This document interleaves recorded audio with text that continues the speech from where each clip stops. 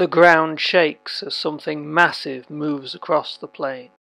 A long neck rises from its massive body, making it visible for miles. But this creature has nothing to fear. Once, decades ago, it was near the bottom of the food chain. It outlived its siblings in the forests, and now wanders the savannah, simply too big to be threatened.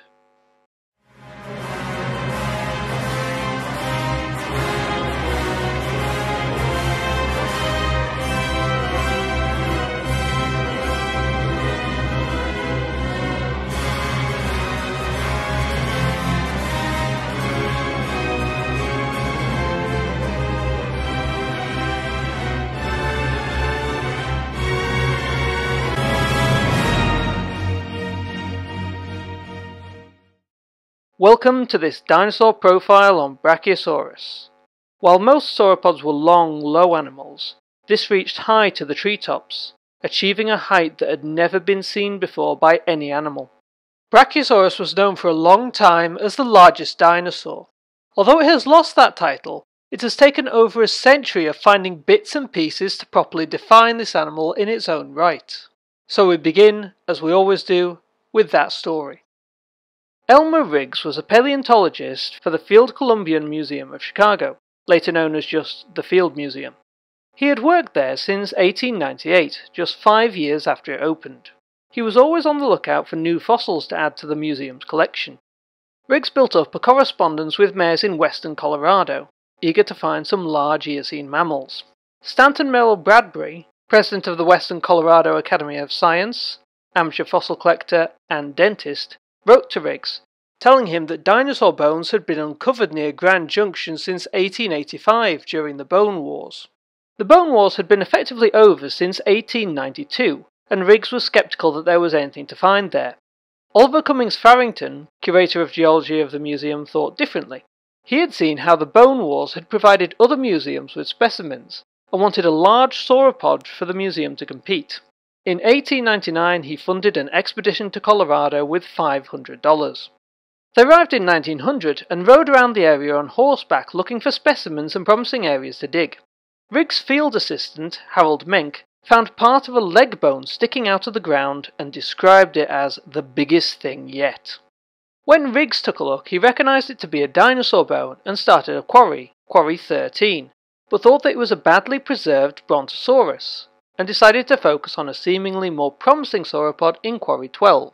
You'll have to wait for a video on Apatosaurus for me to get into the whole Brontosaurus thing. When Riggs returned to Quarry 13, he soon realised that he was dealing with something special. Though the bone that he had found was a humerus, Riggs thought it must be a deformed femur because it was so big.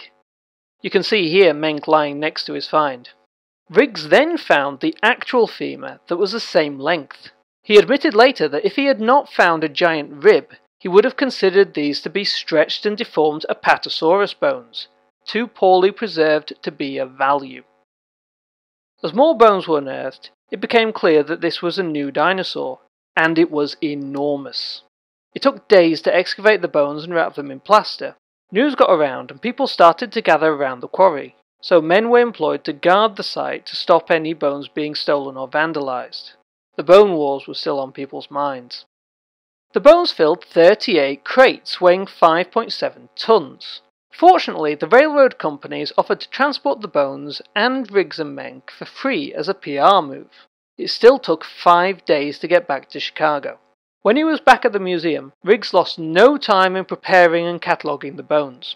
He knew what he had found and did not mince his words, titling his description of the femur and humerus in 1901, "The Largest Known Dinosaur." He followed this up when he named it in 1903, Brachiosaurus altithorax, the largest known dinosaur. The name is Greek. Brachio meant arm, and saurus lizard for the unusually long humerus.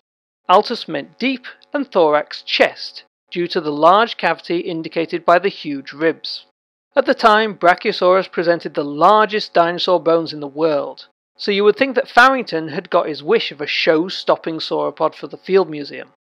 Well, only the humerus, shoulder, femur, hips, rib and some weathered vertebra were all they had. It was clearly very different to other sauropods that had been found, so there was no idea how to reconstruct it. In 1908, the Apatosaurus Riggs uncovered in Quarry 12 was mounted with the disarticulated Brachiosaurus fossils in a glass case nearby.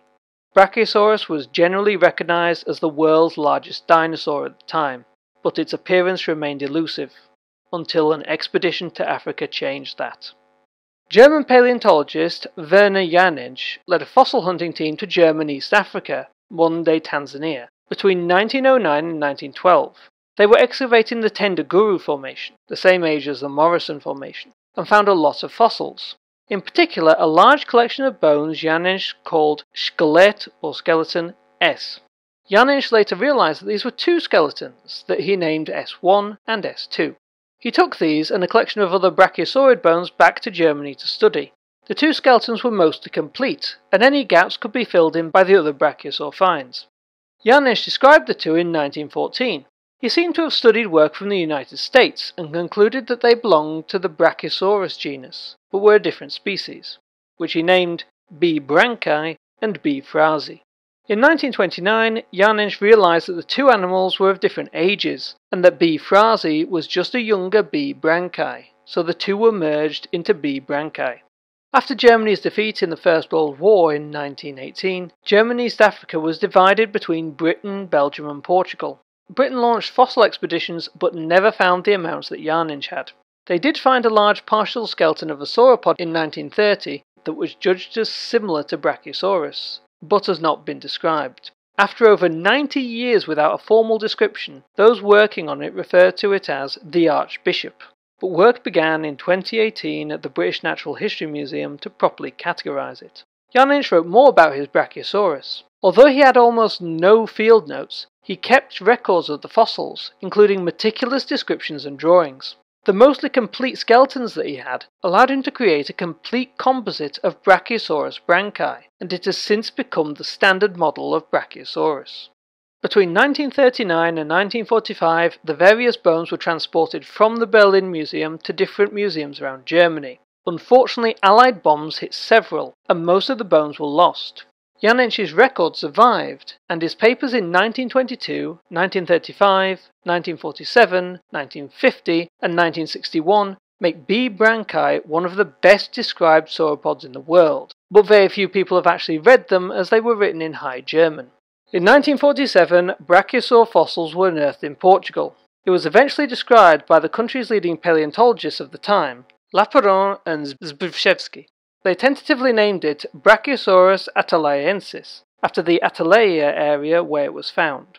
In 1958, a French team working in eastern Algeria found another brachiosaur and named it Brachiosaurus nugaredi. So for a time, Brachiosaurus was riding high. B. altithorax in America, B. branchi and B. nugaredi in Africa, and B. atalaensis in Portugal. This did not last long. Brachiosaurus nugaredi was in doubt by 1960. It turned out the French team who found the bones thought they looked like a Brachiosaurus and judged that the rocks must be Jurassic. So little was known about Algerian geology at the time. By 2004 it was confirmed that the rocks were in fact Cretaceous, and in 2013 that nugaredi was a chimera of different Titanosaur sauropods.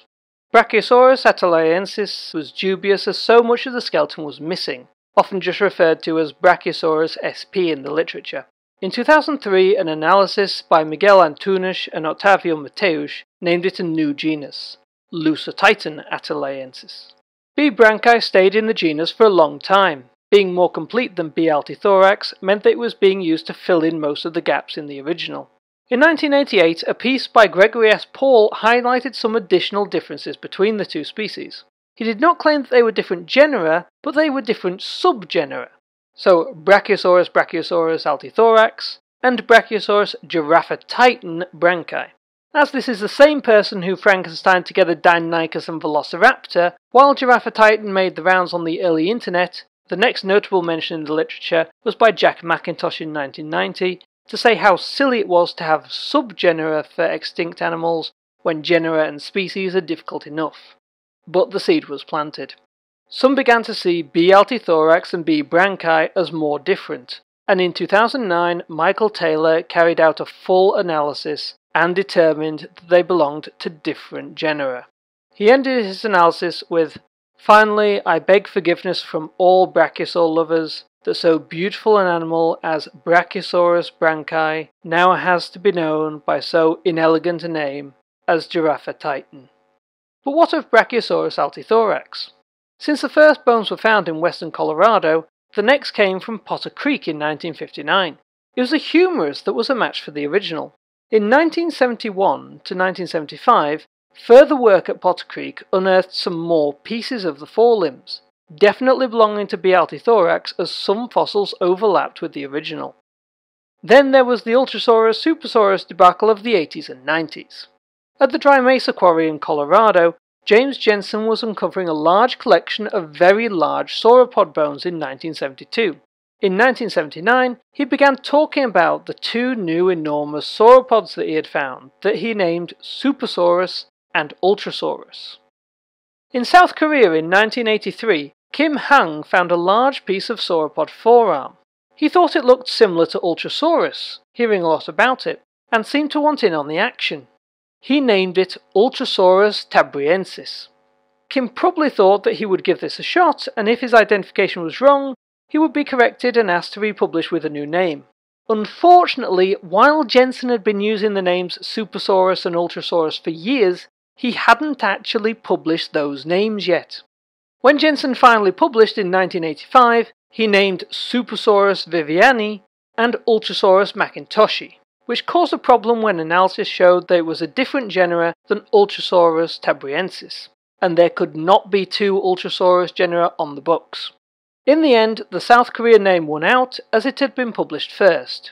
So Jensen got together with George Olszewski to make the unusual decision in 1991 of changing one letter in the name, making Ultrasaurus mackintoshi. It's weird every time I say it. Later it was revealed that Jensen had misidentified the bones and that Ultrasaurus was just more of Supersaurus. So the best thing to be said about it was that it didn't last long. There was a shoulder bone assigned to Ultrasaurus that did not match Supersaurus though. In between all of this, Jensen described a rib that had been found with a few vertebrae in Utah. The vertebrae were apparently from a Brachiosaurus, although significant work only went into the rib. In 1996, the Ultrasaurus shoulder was identified as belonging to Brachiosaurus. And in 1998, Brachiosaurus altithorax got its head. The skull in question had been found during the Bone Wars in 1883, 115 years earlier, in Garden Park, Colorado. It was broken, but the pieces were sent to Marsh and misidentified as Brontosaurus on site. Marsh was working on his model of Brontosaurus and did not question the identification, and fit the Camarasaurus-looking skull onto his reconstruction. Due to its broken nature, after Brontosaurus was revealed to be a chimera, many just assumed that it was a Camarasaurus skull, until Jack McIntosh grew suspicious. McIntosh had been studying diplodocid skulls in the 1970s, and knew that this skull was out of the ordinary, and thought it might be a Brachiosaurid. He got the attention of Ken Carpenter and Virginia Tidwell, who identified it as a Brachiosaurus in 1998. It could not unequivocally be Brachiosaurus altithorax, as there were no overlapping bones with the original, but the differences with Giraffatitan were consistent with those differences in the body. A large vertebra was described as being found with the skull when it was dug up that might have helped, but it broke apart when it was removed from the ground. In 2000, further excavations around the Dry Mesa site where Supersaurus was discovered revealed two neck vertebrae that were indistinguishable from Giraffatitan. Again, these could not be definitively assigned to Brachiosaurus altithorax, but the shape, the size, and the lack of other candidates made it likely. In 2004, some metacarpals from a sauropod were found in Oklahoma. Originally thought to belong to Camarasaurus, their length and slender nature indicated that they were more likely a more advanced form of sauropod, and so were informally assigned to the only one in the area, Brachiosaurus altithorax. Some undescribed Brachiosaurus material had been found in Wyoming, but the 2010s had two big finds in the state. The first was a juvenile called Tony, found in 2012. Originally thought to be a diplodocid, it was found to be most likely a Brachiosaurus. Difficult to tell as most of the skeleton changed as they grew, and about 2 meters long. This little one had some growing to do. After finding the smallest Brachiosaurus, in 2018 the largest proportional piece of a Brachiosaurus was found. It was only the back foot, but it was very similar to Giraffatitan, and if you scale up the rest of the body, it would have been bigger than the original Brachiosaurus. All of this brings us up to date on the material of Brachiosaurus altithorax. Before we had this, most reconstructions relied on Giraffatitan material. The gold standard was the Giraffatitan, then B. branchi, skeleton that was mounted in Berlin in 1937, taken down in 1943, and remounted in 1953. Based on this, a Brachiosaurus became the first ever CGI dinosaur by appearing in the 1993 film Jurassic Park. Don't worry, I'll get into that rearing thing later. In 1994, the Field Museum did their best to mount the specimen that had been in their collection for over 90 years, but was still 80% missing. They decided to fill in the gaps with then B. branchi material. This skeleton was set up in the Stanley Field Hall, but was moved to the O'Hare Airport to make room for the Tyrannosaurus Rex Zoo in 1999. The skeleton was only one of 3 made, however. The other 2 were outdoor versions. One stands on the northwest terrace of the museum, and the other one was sent to Disney World in Florida. Before going into Brachiosaurus, I think it would be a good idea to first compare Brachiosaurus and Giraffatitan. Since Giraffatitan is the most complete of the 2 and was known as Brachiosaurus branchi for 95 years, it is important that we differentiate the 2, as a lot of Brachiosaurus work is actually about Giraffatitan. Apart from the geographical differences, the 2 were also separated by time. While both the Morrison and Tendaguru formations were laid down in the late Jurassic, Brachiosaurus is found in the Kimmeridgian layers and Giraffatitan in the more recent Titholian layers. Giraffatitan is generally more derived than Brachiosaurus, meaning that it has changed more from their common ancestor. This is best seen in the skull. Brachiosaurus is like a cross between a Giraffatitan and a Camarasaurus, an example of a close but less derived relative. In addition to other things, Brachiosaurus has a lower crest more to the front, and while it does have a muzzle, it's not as defined as Giraffatitan's, but there is more in the main body. What spurred Gregory S. Paul to make the 2 more distinct was the length of the spine. Brachiosaurus had longer back vertebrae, resulting in its body being about 13% longer. This means that Giraffatitan had a steeper slope to its back and helped it gain a bit more height. Although there is no tail of Brachiosaurus preserved, the larger muscle attachments indicate that its tail was about 20% longer and thicker than Giraffatitan. This alone makes a Brachiosaurus longer than a Giraffatitan of equal body size. While some have argued that Brachiosaurus's longer body and tail would have meant different neck proportions to Giraffatitan, most say shorter, the neck vertebrae, if they are Brachiosaurus, would indicate a similar length. The most notable difference was bulk. Brachiosaurus was heavier than Giraffatitan. I don't like discussing dinosaur weights here, as the measurements are dubious even when the paleontologist explains their methods, which they do not always do. A dinosaur's weight can change depending on the time of year, time of day, and if they have had a bowel movement when we're talking about sauropods. I have seen weight estimates for Brachiosaurus altithorax range from 20 tons to 44 tons. To put that in simpler terms, that's between 5 and 11 African elephants, a substantial margin. Going by Michael Taylor's study that differentiated the 2, which used the same fully explained method for both, Giraffatitan came out at just over 23 tons, about 6 elephants, and Brachiosaurus came out at over 28.5 tons, over 7 elephants. But Brachiosaurus altithorax. Let's start, as we often do, with size. The first Brachiosaurus skeleton found belonged to an individual somewhere in the region of 24 meters long. The foot, found in Wyoming, as described in The Real Bigfoot, was 2% larger than expected for the original Brachiosaurus, so the animal that it belonged to would have been about 2% larger. There is an issue about the original's bones. Not all of them were fully fused, indicating that it was not done growing. While we do not know how big Brachiosaurus could grow, the largest individual bone found in the Tendaguru Formation, if you give it to Brachiosaurus, would make it 28 meters long. When Riggs wrote his first paper on the skeleton, before he had come up with the name Brachiosaurus, he noted how the humerus and femur were unusually the same length, and proposed a giraffe-like posture. This was later shown to have been the case, with long forearm and hand bones and shorter lower leg bones. The giraffe posture has been incorporated into most depictions, including the mounted skeletons, with the neck rising from the elevated shoulders and climbing high into the air. This has drawn a lot of controversy, with some being for a fully upright neck, some advocating for a more moderate sloping neck, and even some suggesting a low near horizontal neck. Much has been made of the osteologically neutral pose, or ONP. This is how the vertebrae slot together. With Giraffatitan, an articulated neck was actually found, which, when reconstructed with the body, has a slight downward curve, but on the whole climbing.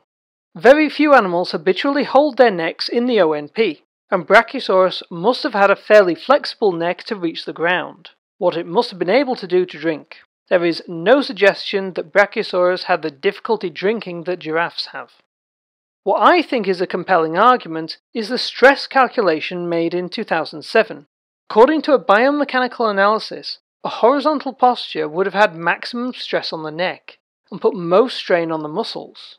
Between 75 degrees and vertical would have put least stress on the neck, but a combination of a steep climb and a gentle curve down was the optimal position for a relaxed standing, and especially travelling, pose. One argument always deployed against positions like this is that the heart would not have been able to pump enough blood up to the brain, causing Brachiosaurus to keep fainting.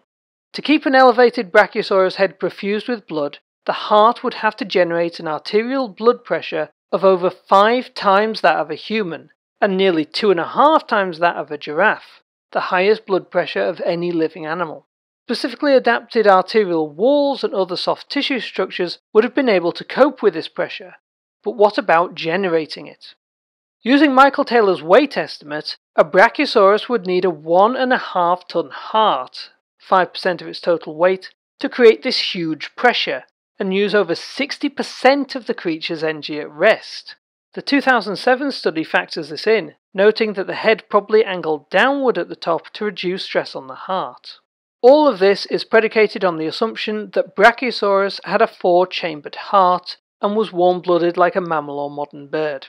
A 4-chambered heart is usually taken as a given, using one side to pump blood to the lungs and the other to pump blood around the body is far more efficient than the 2-chambered hearts of reptiles and snakes that pump blood to both at once, and is probably the minimum required for a blood system this huge and high-pressured. But what about warm versus cold-blooded? That debate has raged for decades, with sauropods being the go-to example of an animal that required the low metabolism and energy requirements of a cold-blooded animal to survive. A cold-blooded Brachiosaurus could pump blood to the head at a slower rate, and so could do it with a heart 0.5% of its body weight, or 150 kilograms. But what does it mean to be cold-blooded or warm-blooded? Normally, vertebrates fit neatly into 2 groups, cold-blooded animals like lizards and snakes, and warm-blooded animals like mammals and birds. But that is not the whole story. There are 3 aspects of these lifestyles. Now get ready, because I'm going to be throwing around a lot of scientific words. The first aspect is body temperature. Cold-blooded animals are poikilothermic. Their body temperature is the same as their environment. Warm-blooded animals, meanwhile, are homoeothermic. They can have a body temperature that is different to their environment. The second aspect is their optimum activity temperature. Cold-blooded animals are ectothermic. They cannot maintain their optimum activity temperature and generally achieve it during certain times of the day. Warm-blooded animals are endothermic. They can maintain their own optimum activity temperature constantly. The final aspect is metabolic rate, how fast a body uses energy to grow and keep active. Cold-blooded animals are bradymetabolic. They have a low metabolic rate. They grow slowly and usually can only be active for short periods of time. Warm-blooded animals are tachymetabolic. They have a high metabolic rate. They grow fast and can remain active for far longer. That is the general status of things, but life does not always fit into neat little boxes. Large Nile crocodiles are definitely cold-blooded. They are bradymetabolic and ectothermic. But the adults are so large that their bodies retain heat during the night, so they are effectively homoeothermic. A Brachiosaurus tens of times the mass would have been the same regardless of anything else. As for maintaining optimal activity temperature, This would have been easy to maintain with so much bulk. But about metabolism. It need not be a strict one or the other. By slowing the metabolic rate to 50% that of a mammal, and therefore decreasing the energy requirements, Brachiosaurus could produce the necessary pressure with a heart 1/5 the size of a fully tachymetabolic animal, about 300 kilograms. Admittedly, still very large. As I said, Brachiosaurus' size allowed it to be homoeothermic and endothermic, its immense body maintaining a core temperature regardless of the environmental changes, and that heat retention keeping it at an optimal temperature. But what if it got too hot? I noted in my Diplodocus video that early on some scientists thought that sauropods were too big to be terrestrial, thinking that they must have been aquatic waders. Riggs stated in his 1904 paper on Brachiosaurus that all of its anatomy point to it being a terrestrial animal.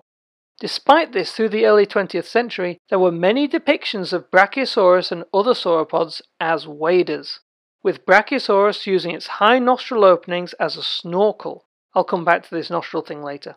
In the 1950s, opinions started to shift, and it was calculated that water deep enough to submerge a sauropod would have put the body under so much pressure it could not breathe.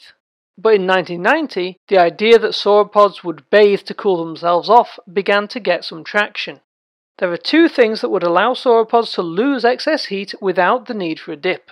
Elephants lose their excess heat through their ears. The ears increase the surface area with little increase in the volume, allowing heat to escape. Sauropods did not have external ears, but they had huge necks and tails. Lots of extra surface area and not much extra volume. The necks and tails could have acted like radiators to lose excess heat. That is external means of heat loss, but sauropods also had internal means. The vertebrae of adult sauropods were almost completely hollowed out by air sacs. On average, the volume of sauropod vertebrae was about 61% air. These air sacs could have acted as a cooling mechanism, allowing heat to pass from the blood and tissues into these sacs. It's not known whether these air sacs in the bones were connected to the respiratory system or not, but even if they were not, the heat could have been lost by passing it onto the air as it passed out of the neck. The presence of air sacs also explains how sauropods with such long necks were able to breathe. A mammal would not last long with a neck like this, as the trachea, or windpipe, would have so much dead air inside it, little would reach the lungs. An air sac system, like those of birds, don't have to worry about a long trachea. A whooping swan has no trouble with a trachea that winds through its body. A magpie goose is perfectly fine with a trachea that loops around like this. And a trumpet bird can go around with a trachea like this. Something as simple as a long neck is a breeze. This is due to the makeup of bird-like lungs. Instead of having gas exchange occur between every inhale and exhale, sauropods would have inhaled into rear air sacs. These would then work like bellows, pumping air through the lungs and drawn into the front air sacs. This spent air would then be exhaled. This meant the air would constantly be moving through the lungs. There is also a difference in how oxygen is passed into the blood. In mammals, air is drawn into the alveoli, and gas exchange occurs with blood vessels that are around them. Birds do things differently. The air is fed through tubes in the lungs and is surrounded by a web of blood vessels that, importantly, flow in the opposite direction to the air. This means that even though the oxygen is being taken from the air, the oxygen in the blood is always lower, so oxygen is being passed into the blood along the whole length of the lungs. The difference in these systems is stark. A mammal can expect 55% of its blood to be saturated with oxygen. A bird has 80% of its blood saturated. Brachiosaurus' lungs would have provided a high concentration of oxygen at a constant rate. But what about its food? Brachiosaurus had a huge gut, like other sauropods, which would let the poor nutrient vegetation ferment and stew with the help of symbiotic bacteria. For a long time it has been considered that sauropods used gastroliths, swallowed stones, to grind up the plant food, to break it up and allow for easier digestion. This idea has come under scrutiny for a few years now. Not all sauropod skeletons are found with stones around the gut, and those that are different from gastroliths found in modern birds like ostriches and even some ostrich-like Maniraptor-formed dinosaurs. The stones are often too polished and too rounded to be from a gastric mill type gut. In some cases, there is a large number of gastroliths found, and these are probably just pebbles that have been deposited, but occasionally there do seem to be pebbles that a sauropod has swallowed. Was this by accident, or were they doing it deliberately? There are some animals that ingest minerals to supplement their herbivorous diet. By swallowing calcitic pebbles like limestone that would dissolve in stomach acid, the sauropods may have been getting minerals that they were unable to get from their food. An elephant has to spend 80% of its waking time foraging, one of the reasons why scientists used to argue that a warm-blooded metabolism was too much for sauropods. But elephants spend most of that chewing. Brachiosaurus had no interest in that. Brachiosaurus had a long, wide jaw containing 56 to 58 chisel-like teeth, more than Camarasaurus or Giraffatitan, with several developing in the jaw. These teeth were, again, primitive compared to Giraffatitan, with simple cutting edges. Brachiosaurus would have closed its mouth on anything that took its fancy, cutting it away with its teeth, and swallowing the mouthful whole. It could not chew, it just let the material stew in its gut. So Brachiosaurus should eat a lot faster than an elephant, and it had a longer digestive tract to extract more nutrients from what it did eat. Make no mistake that this fermentation would have made sauropods far smellier than any modern mammalian herbivore too. Brachiosaurus was far from the only sauropod in the Morrison Formation. This environment had a huge amount of megafauna, Diplodocus, Apatosaurus, Camarasaurus, to name just a few. All of these seem to eat different types of food to avoid competition. Diplodocus and Apatosaurus were low browsers, using their teeth to strip leaves. Camarasaurus was a medium to high browser, snipping off leafy branches. Brachiosaurus took the high treetops. Brachiosaurus's long forelegs meant that the base of its neck was already about 5 meters off the ground. Its neck, when fully raised, could add 8 meters onto that, enabling a feeding height of over 13 meters, about level with a 5th story window. This is based off a Brachiosaurus that still had some growing to do. Research has shown that animals like Diplodocus and Barosaurus could rear up to feed from trees. This would not compete with Brachiosaurus because these diplodocids could still only strip leaves, but also could not reach the heights of Brachiosaurus. And speaking of rearing, while it is technically possible, it would have given Brachiosaurus a limited boost when it was already the tallest around, and would have been supremely dangerous. It would have been top heavy and could easily fall. If that happened, it would come down hard. Its head would have been the worst. Imagine dropping a watermelon from a 6th story window.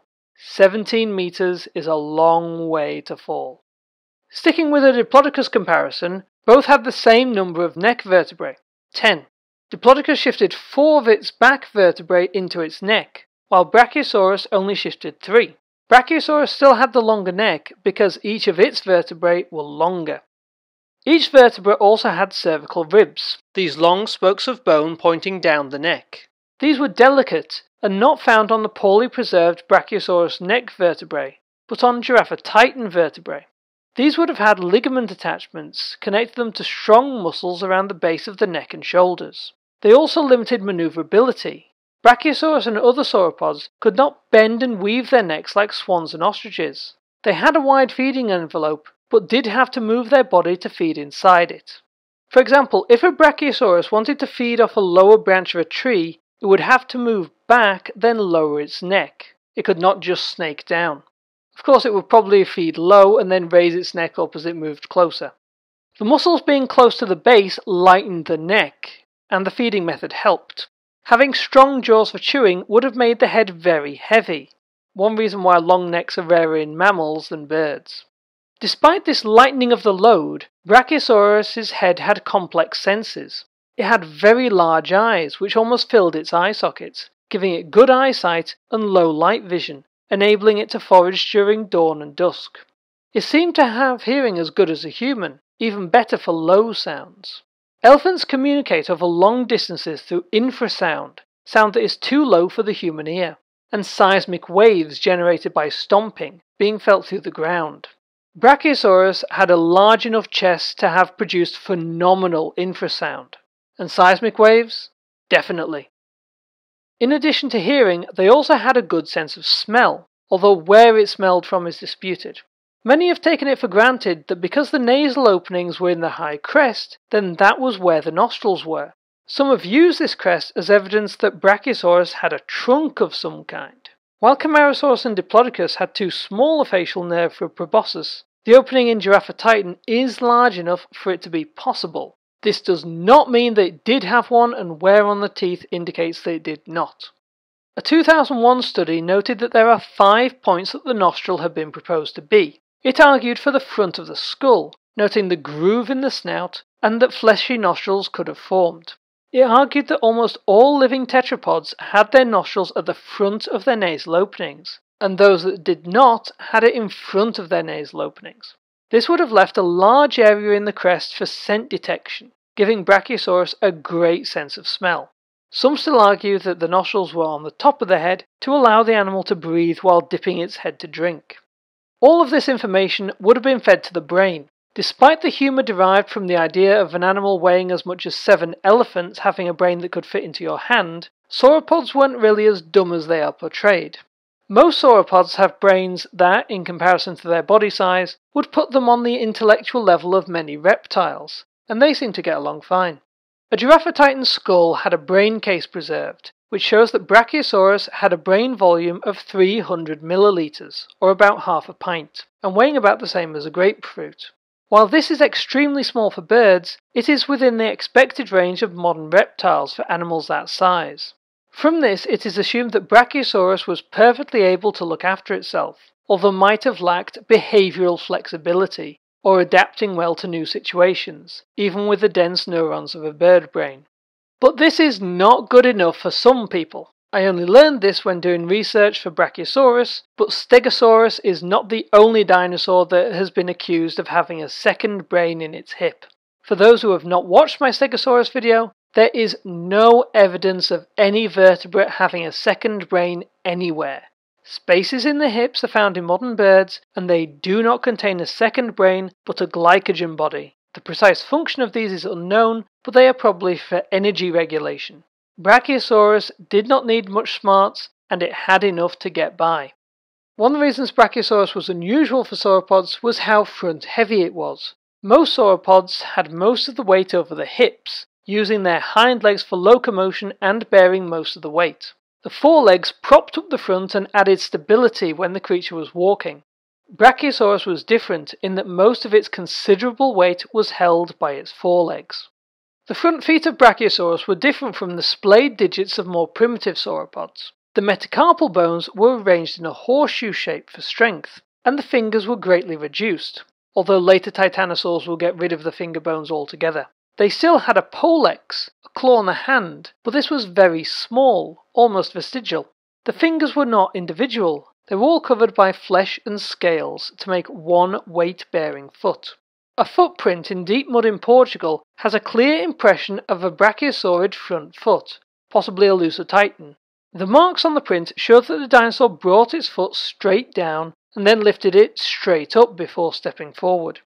Most animals use their forelegs or all of their legs to move. Sauropods propelled their bodies using their back legs with the help of their tails. Huge muscles in the tail connected to the hind legs contracting would pull the legs back, shunting the animal forward. Using the tail allowed a lot of muscle to drive the legs. While we have plenty of sauropod tracks, there is disagreement on how fast sauropods could move. Evidence from tracks consistently show a speed of less than 4.5 miles per hour, often less than 2 miles per hour. But these are huge animals, often walking on slippery mud or soft sand. You can't expect them to be at their top speed. Computer models have suggested that on firm ground, they might have been able to reach 12.5 miles per hour. A study on elephants of different sizes actually showed a consistent top speed of almost 22 miles per hour. While the larger elephants had longer legs, the smaller elephants had a faster pace. Estimating the top speed of gigantic animals is tricky. Another thing that is tricky to work out is herding behaviour. Generally, when you find a mass of tracks or several animals buried together, you assume some sort of group. In the latter, I have noted in my Plateosaurus, Allosaurus and Deinonychus videos that this is not always the case. With Brachiosaurids, a herd is likely, due to footprints and evidence from other sauropods, all of which probably formed some kind of herd. There is a lot of variation whether these herds were age segregated or not. That is, herds of animals of similar age. This difference is complicated. A study by Myers and Fiorillo in 2009 goes over this really well. You can easily tell an unsegregated herd. You have a group of footprints or body fossils of different sizes and, presumed in footprints, ages. For evidence of segregated herds, absence of these groupings is not enough. Absence of evidence is not evidence of absence. If you have a group of body fossils of similar age and size together, a lot has to be done to suppose that they travelled together exclusively. There may have been some event that killed older or younger members of a mixed group. Even a mixed group could have died, and depositing currents carried younger members off, leaving the old, or brought younger members to one place. With body fossils, showing evidence of an age-segregated group has a high bar. It's easier for footprints. Here you would have footprints of similar size, but not only large. A mixed herd could pass an area and the heavier members leave footprints while the lighter ones leave no preservable trace. This situation caused some to speculate that sauropods could run on their hind legs. A trace of only the hind feet were found at a site in Colorado. They were made on land so the animal was not swimming, and they were clearly juvenile sauropod tracks. Later this running theory was disproved. I told you that sauropods tended to be back-heavy. Well, sedimentological analysis showed that the hind feet, carrying most of the weight, left impressions, but the front feet did not have the necessary weight. Extraordinary claims require extraordinary evidence. So, the best evidence for an age-segregated herd is a track of multiple animals of smaller size with no large prints.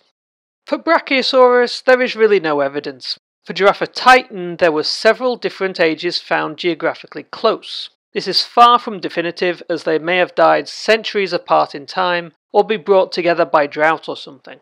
As I said, fossil evidence on this is weak.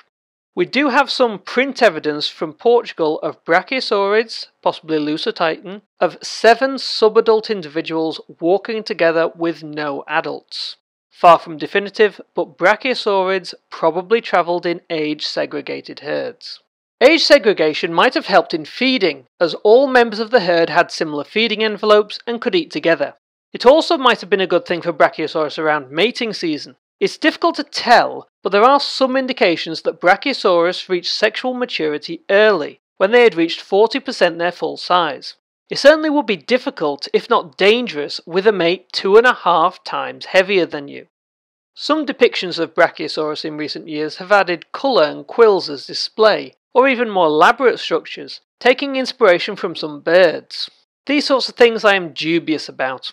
Other large animals do not put energy and resources into pure display structures. Things like elephant tusks or rhinoceros horns have several functions, of which display is only one.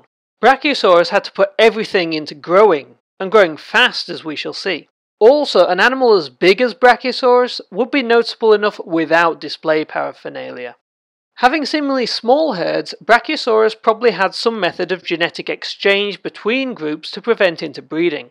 This may have been like elephants with wandering males and herds of females, or even sexual segregation with male herds and female herds. Whatever method was used, it is extremely difficult, if not impossible, to tell which. Brachiosaurus has only been found in the older layers of the Morrison Formation, 154 to 153 million years ago. It was an outlier there, and probably a rare sight. Its diet of high trees caused herds to seemingly migrate all over looking for food, as fossils are found spread across the formation. In total, 12 possible Brachiosaurus have been found in North America. This is the same number as Haplocanthosaurus, an enigmatic sauropod, and less than the 13 confirmed Barosaurus finds. Next in the megafauna population is Diplodocus with 98, although some might be Barosaurus bones. Then there is Apatosaurus with 112 specimens, with all the old Brontosaurus finds folded in. And topping the population is Camarasaurus with a whopping 179. This is what they look like as a pie chart, showing that high-feeding Brachiosaurus was a minority. It appears that in Africa and Europe, the Brachiosaurids, Giraffatitan and Lucatitan were more numerous because of different vegetation conditions, more tall trees. In fact, some have speculated that Giraffatitan even had high-browsing competitors, like the find of the Archbishop. But the Morrison Formation was mainly fern savanna, causing Brachiosaurus herds to wander to feed. When feeding, they had no competition from other sauropods. Brachiosaurus could get at food the other sauropods could not hope to reach. Camarasaurus, the mid-level browser, ate similar hard woody material, but could not feed much higher than Brachiosaurus's shoulder. When they reached full size, they were also safe from the fern savanna's predators, Allosaurus and the possible Allosaurus Saurophagonax. Tempting though a Brachiosaurus might have been, a full-grown adult was dangerous.